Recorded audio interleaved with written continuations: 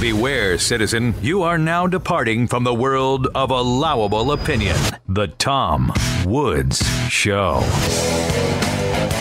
Welcome, everybody. It's Tuesday, September 9th, 2014. We're talking about education today and how private schools, low-cost private schools, are educating the poor all over the world. We talked about this with Pauline Dixon earlier this year.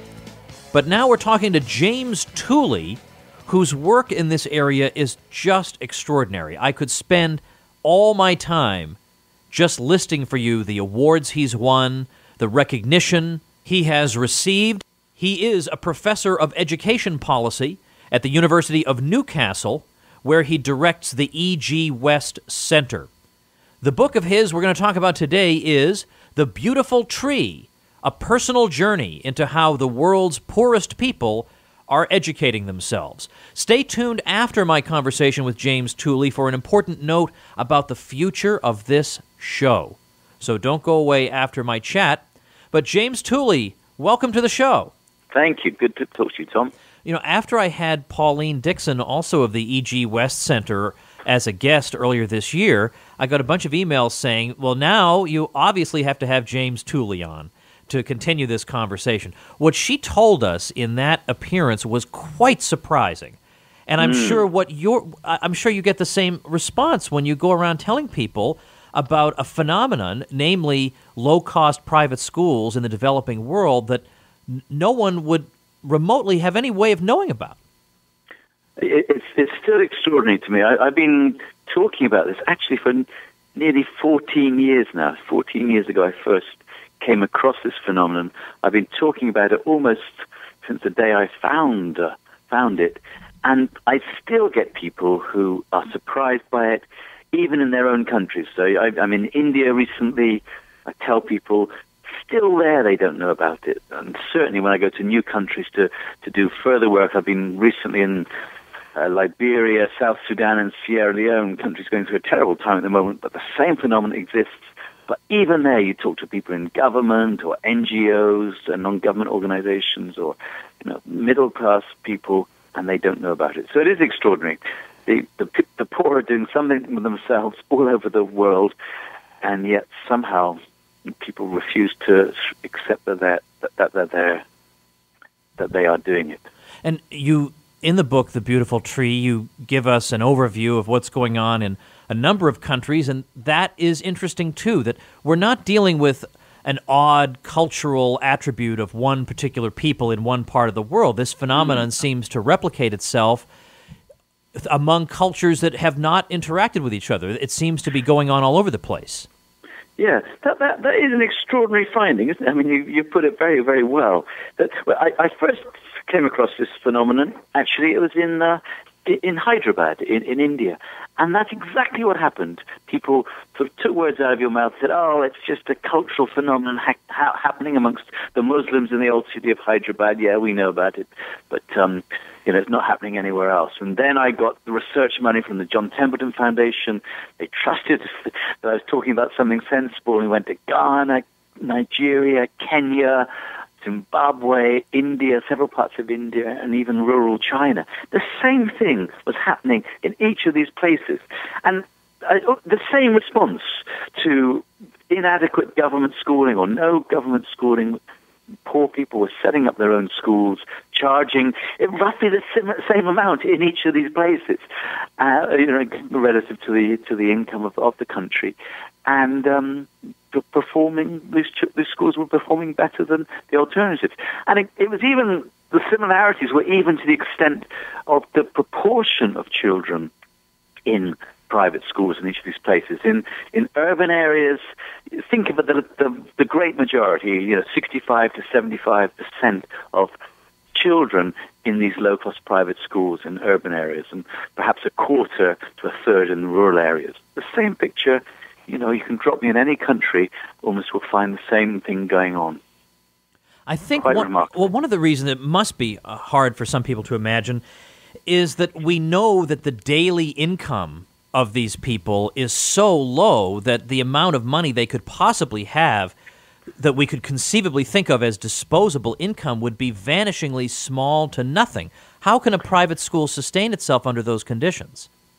Yeah, but I mean, poverty is terrible, of course, but never overdo it, because remember the cost of living in these countries is incredibly low as well, and so the amount of money people have is enough. It turns out, it's not an a priori argument. It's not sort of us sitting here saying what can people afford. It turns out that even those on the poverty line, and we've done a lot of work in our recent studies in Sierra Leone, Liberia, and South Sudan, and Nigeria, looking at the poverty line. You know, that respected, as it were, internationally respected poverty line of $1.25 per day. That poverty line, even on that, families can afford private school for their children. The fees are incredibly low, which means, now critics will say this, they'll jump at it straight away, they'll say, that means that teachers are paid very little, and therefore you're exploiting the potential teachers. Well, it's true, the teachers are paid considerably less than teachers in the government schools, maybe a third, some places even a smaller fraction than that. But there's no typically there are no shortage of teachers wanting that work for that price. So it suggests there's a market value there, and that these schools are not exploiting their staff. They're actually providing employment for local teachers in those communities, and doing a valuable job there. So yes, they are very low cost, and typically we're talking in African cases maybe $5 to $10 US dollars per month equivalent. That's the sort of figure we're looking at, maybe $3 to $7, $8 per month equivalent in India. But it can be provided. It's a fact. It's there, and when you look through the accounts of these schools, you can see, oh yes, I see how you do it. I see how it's affordable. We see what you're doing. Now, Americans and I suppose British people as well have certain expectations when they hear the word school. They can picture the schoolhouse. They know that it goes from about 9 a.m. to 3 p.m., that there are certain subjects that are taught. So I suppose that what we're dealing with in many of these cases is something rather different. I mean, what kind of subject matter is discussed? How long are they in the schools? I bet there's no one answer to this question, of course, given the diversity of places. But I would challenge you in what you just said. These are recognizably schools.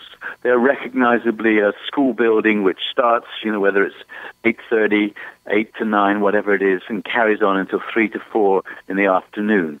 It has timetabled lessons. It has the subjects are very familiar, to a British or an American audience: mathematics, English, science, social science, and of course local languages. And the building now, they vary in quality, of course, immensely, as you'd expect. But nonetheless, there is a recognizable building on a recognizable plot of land, doing a recognizable curriculum. So this is not something that American listeners, they'll think, I won't even be able to spot this. No, you'll spot it, you'll see it, you'll recognize it very much as a school as you know it.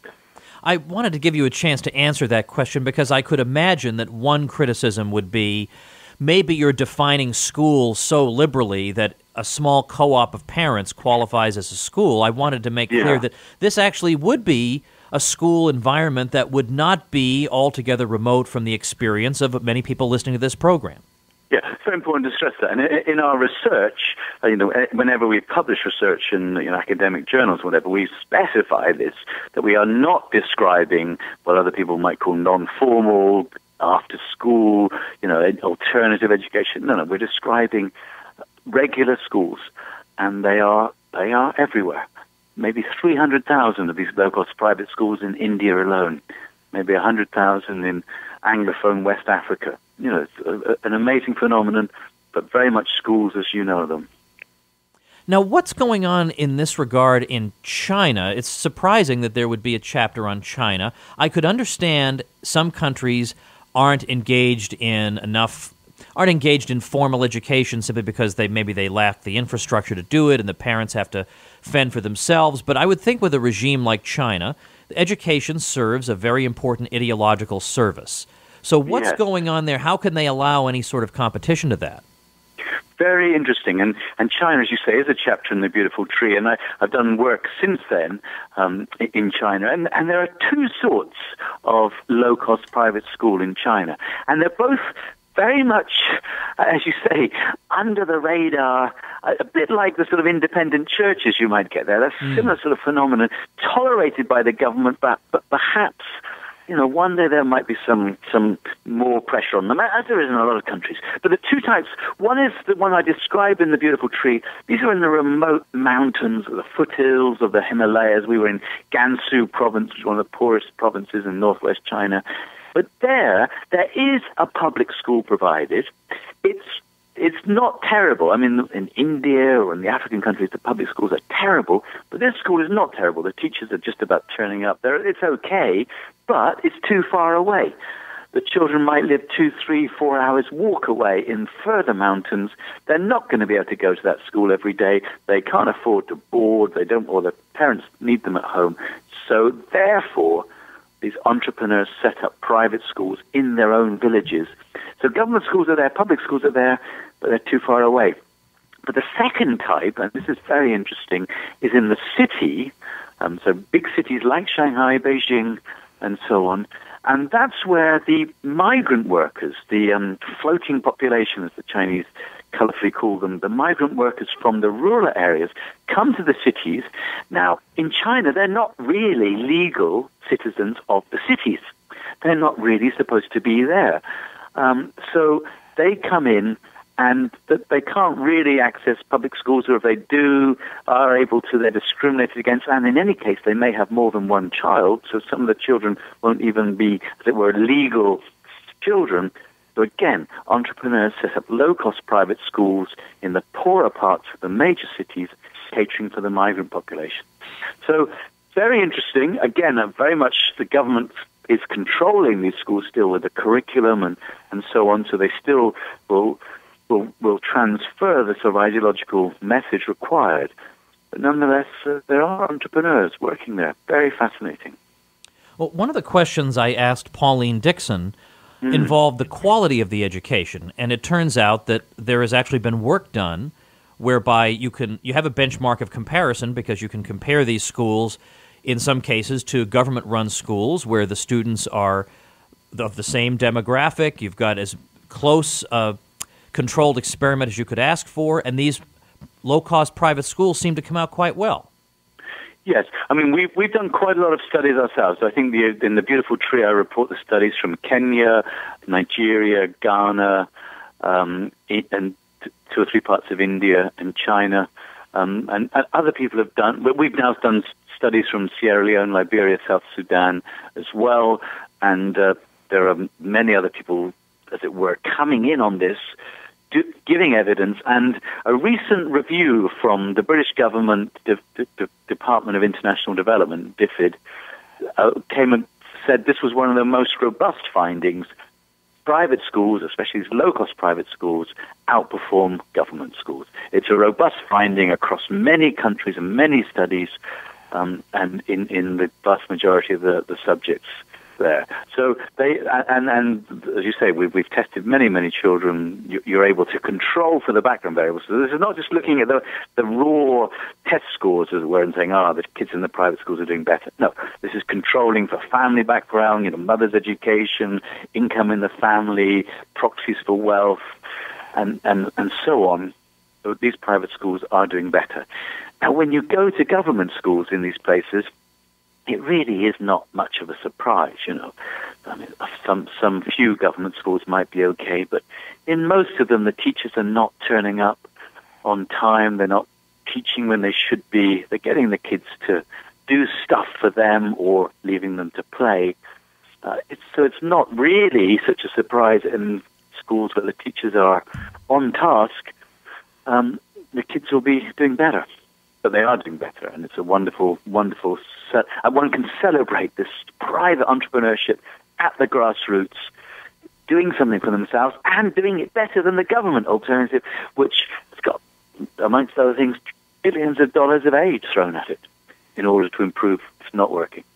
Now, this is a wonderful story, but I wonder if Yeah. you've ever had any critics who have said, this is a nice story you're telling, but I think James Tooley has an ideological agenda here. His main audience is not, or his main subject matter really is not the developing world, it's the Western world. He probably wants to cut education funding in the Western world, and he's using this as one of his arguments to do it. Yeah, I mean, let's be let's be honest. One has a lot of critics, and a lot of critics will throw whatever they can at you, including these sort of ad hominem attacks and ideological attacks and so on. But I think when it comes across in The Beautiful Tree, I didn't go out there to find this. I grew up as a young man who was very much against this sort of thing. My doctoral thesis was supposed to be against the privatization of education. I was really reading, studying philosophical arguments, and then seeing this evidence has led me to the position where I am now. So I didn't come ideologically presupposed to find this, but the evidence when you see it is pretty overwhelming. But as for coming back to America, coming back to the UK, as it happens, I've spent most of my time over the last 10 years or so overseas, away from the developed West. But I am interested in America. I am interested in Britain. I'm just about a paper's just coming out in Social Philosophy and Policy, like a journal there, where I actually say, could this be relevant to America too? And it's based on the realization, of course, you've got charter schools, you've got various initiatives which are giving choice and alternatives to poor parents. But these charter schools have huge waiting lists. I remember reading about these waiting lists and thinking, okay, those parents, they're being frustrated. Maybe they would like some low-cost alternative. Could you create a low-cost private school alternative in America that could attract those parents? I'm interested in that. But it's certainly not the basis of my work. It's certainly not what inspires my work. But nonetheless, it could be an interesting sort of result of what I'm talking about. Well, given the nature of my audience, I can't help asking about some other work you've done where you've evaluated some of the common claims about the need for government provision of education, and you've responded to them. So would you mind walking us through some of these? Because I have an audience that is very hardcore libertarian. It's a very big audience, and it's very hardcore libertarian. And I think this is one of the issues when they're talking to their friends, they run into the greatest objections. They run into the most brick walls. They say, look, I understand we don't want price controls on milk. We get that. But we do need government provision of schools because otherwise everyone would be illiterate and worshiping Thor. Yeah. So the answer to that is it's not true. And actually, I'm not. I can't talk about the American evidence from memory. I can tell you the evidence from Britain from memory, and the evidence from America is somewhat similar. Okay, but before the state got involved in England and Wales in 1870, there was almost universal provision. Universal provision from the private sector, but that included churches, it included philanthropists, and it included these much maligned, what we call dame schools, but they were in effect low-cost private schools. So this movement was there in England and Wales before the government got involved. Similar evidence is from the American states as well. And the government got involved and eventually crowded out the system. So the first argument is no, it's not true that without the state you can't have any educational opportunities. In fact, educating your children is as natural to parents, including poor parents, as feeding and clothing them. As soon as they got any chance of social mobility, they want their children educated. The vast majority do. Only a small minority, a tiny minority, maybe 5% it was in the England and Wales in the 19th century, were not getting their children educated. The second argument is, okay, people then talk about equality or equity or social justice. These are taboo words perhaps for your audience, but nonetheless, this is the arguments they'll get. thrown their way? What about social justice? What about the poor? As to why my work is so valuable for this argument, because first of all you say, well, social justice is not served by public education. Anywhere in the countries we're working in, and I bet a lot of people feel the same way about poor parts of America too, social justice is not being served by the public sector. The middle classes, the richer, the elite, they can always get the better public schools. They have school choice through house prices. Certainly that's the case in England. And obviously they can afford something else. But what this work is saying is the poor can afford private schools which cater to their needs, are responsive, and the social justice argument about the poorest of the poor, well, you can have targeted assistance for those families, for those students, maybe through some sort of targeted vouchers, scholarships, but also allowing entrepreneurship to flourish, because entrepreneurship in a competitive market can bring down prices. And this is what we're seeing in some of our work in West Africa in particular, where we're working with entrepreneurs and seeing how actually you can bring down the price even more to make them even more affordable for the poor. So I think there's a couple of arguments. Historically, it certainly wasn't true that the state was needed to provide educational opportunities, even in Britain and America. And certainly the social justice argument is not met. Social justice is not met by public education, but it can be met through private schools which are responsive to the needs of the poor, plus some targeted philanthropy. James, before I let you go, you are director of the E.G. West Center at Newcastle University. And this question that I just asked you, I think, is a nice segue into discussing, just for a minute, if you would, the work of E.G. West, who, of course, did work on the history of education in its pre-state and post-state provision. Exactly. And of course, it was his work I was citing just now when I spoke about the history of the education system, as it were, the private system in Victorian England and Wales. And he's also got evidence from New York and Massachusetts, as well as New South Wales in Australia. E.G. West, Professor Edwin George West, he finished his career as professor at Carleton University in Ottawa, but he began his career in this building where I'm speaking to you from now, in Newcastle. It was here he was a lecturer in economics. He wrote his masterpiece, really, in 1965, Education and the State, which was published by the Institute of Economic Affairs here. It's been republished by Liberty Fund in America. And he really put the cat amongst the pigeons of the statists who came up with those sort of arguments. Oh, you need government to bring education. And he was the major influence on my life. I hinted earlier when I started my PhD, I wanted to be writing against the privatization initiatives in education, or the so-called privatization there. I read E.G. West's Education and the State. It changed my life because it made me think the status quo of public education, we take it for granted so much, and we assume any modification to it has to be justified. What Eddie West says is the status quo of state education has only been there 100 years. It's only been there for a while, and it was imposed upon a free market of educational provision. It needs to be justified. It has to be justifying itself, not us trying to move away from it. That was a key insight that Eddie West's work brought to me. Well, the book we've been talking about is The Beautiful Tree, a personal journey into how the world's poorest people are educating themselves. James, if people want to follow your work, should they go to the E.G. West Center online? Where should I send them? Yeah, go to the E.G. West Center online and have a look there. I do tweet James_Tooley. Come and visit us online.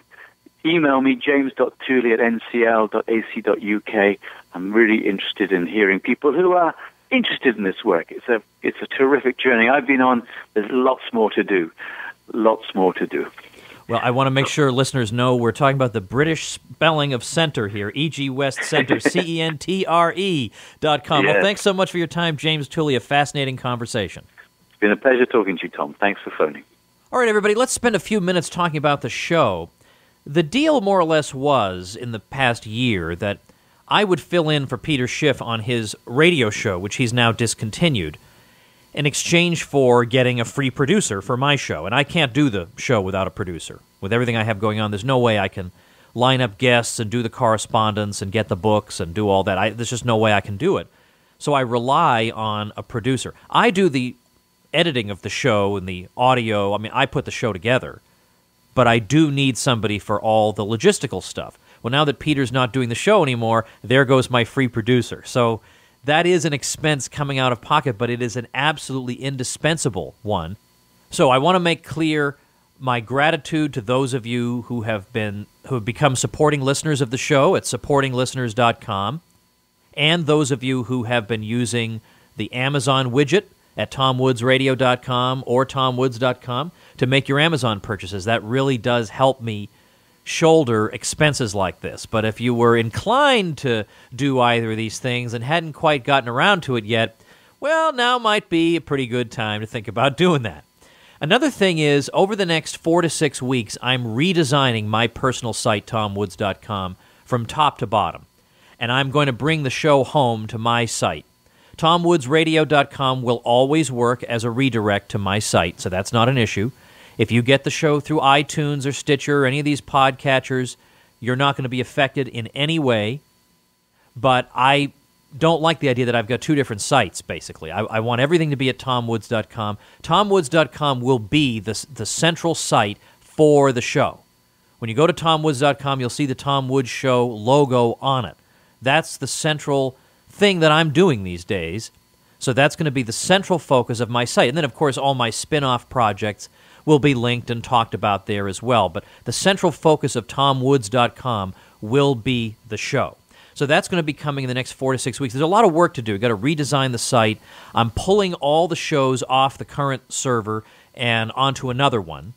And on the new site, unlike on the current site, we'll have a page for each episode. Right now, if you click on a link, it just takes you to our archive and it starts playing your show, but there are no show notes. There's no easy way to download the episode right from there. This is all going to change in the next 4 to 6 weeks. I'm going to be doing a whole lot of work to make this a much, much more user-friendly experience for all you guys. Now, also, starting immediately, there isn't going to be a live stream anymore. It wasn't really a live stream anyway. But that's okay. I don't really want that. The stream was originated back when I thought this was going to be a live show. And then I decided early on, I don't think I really want it to be a live show. So the fact that we stream the show every day is kind of an artifact of the original intention of having it be a live show. But it's not a live show. And I don't know of any other podcast who does a stream like that. So we're not doing the stream anymore. So I have to change my graphic on my graphic on iTunes, which says Monday through Friday, noon Eastern. Not so. It's Monday through Friday, anytime you feel like listening to the episode. So we will put the episodes up there. We'll still have the archive. The daily episode will show up there at some point during the day, but it won't be streaming. Now, I don't think a whole lot of people use the stream. Maybe just 1,000 people used the stream, but that's still a pretty good number, considering that it's vastly more convenient to download it, and we seem to have quite a few downloads, and I appreciate that. Thanks for subscribing on iTunes and Stitcher. So that's what's going on. The live stream ain't no more, but it makes no sense. It wasn't live. It was a stream, but it wasn't live. So that's gone. You got to just listen. You can go there and press play, and it'll be kind of like a stream. It won't be automatically running from noon to roughly 12:30 p.m. Eastern Time every day. So lots more announcements coming in the next few days. I'm launching a couple of big things that I'm going to let you guys know about in the coming days. So thanks for listening, everybody. Thanks for supporting the show. We're almost at a year of doing this show, and it's been a lot of fun and very educational for me, and I hope you guys feel the same way. Thanks so much, everybody. We'll see you tomorrow. The Tom Woods Show.